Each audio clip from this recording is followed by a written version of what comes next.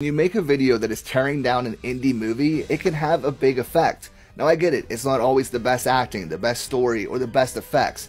Let's talk about this. First of all, if you don't know me, my name is Steven. I'm an independent filmmaker. I've made 3 feature films. I've made over 20 documentary shorts and narrative shorts.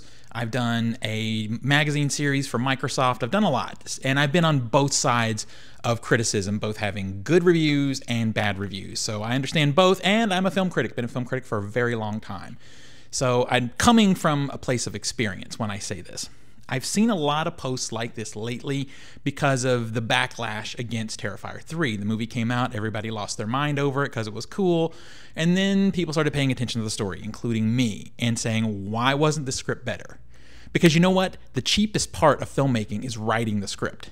You have plenty of time to write a good story. If you can't write a good story, you can find writing partners to help you write a good story. It is not that difficult. To say, let's show some respect to the movie, even though the acting's not good, the story's not good, the special effects aren't good. Nothing is actually really good, except that it's an independent film that was finished. I really appreciate, as an indie filmmaker, people who want to come out and show love to independent filmmakers because we're on the bleeding edge of filmmaking. We're not working in existing IP always, outside of something like Terrifier 3. And we're trying to do new things. At the same time, we should be held to critical standards. When you blow up somebody just because they made a film and that film is not good, you're doing them a disservice as a creator who is evolving.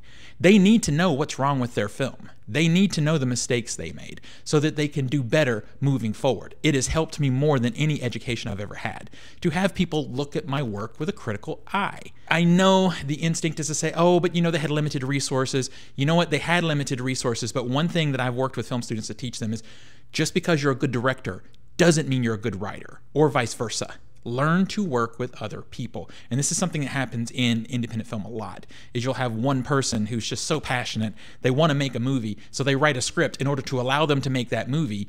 And the script isn't good. Maybe the filmmaking's pretty good considering the resources they had, but the script isn't good because they're not a good writer. Learning to collaborate is the hardest part of becoming an independent filmmaker. So we have to shine a light on the good and the bad. Now, I don't like it when I see critics come out here, and these aren't actually critics, by the way, come out here and say, oh, this movie sucks, and not come with receipts. If I tell you something's bad, like my review of Terrifier 3, I will give you the receipts, what I think was bad, and if you really want to know, I'll tell you what I think should have been done differently to make that particular film better.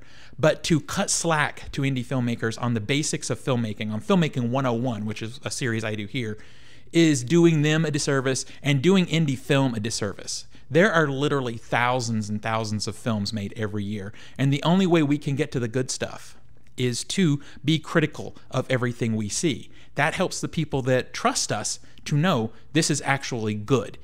Not just an independent film, it's a good independent film, because there are thousands of independent films made every single year. So to be realistic and to be critical is to do a service to both the filmmaker and the film fan.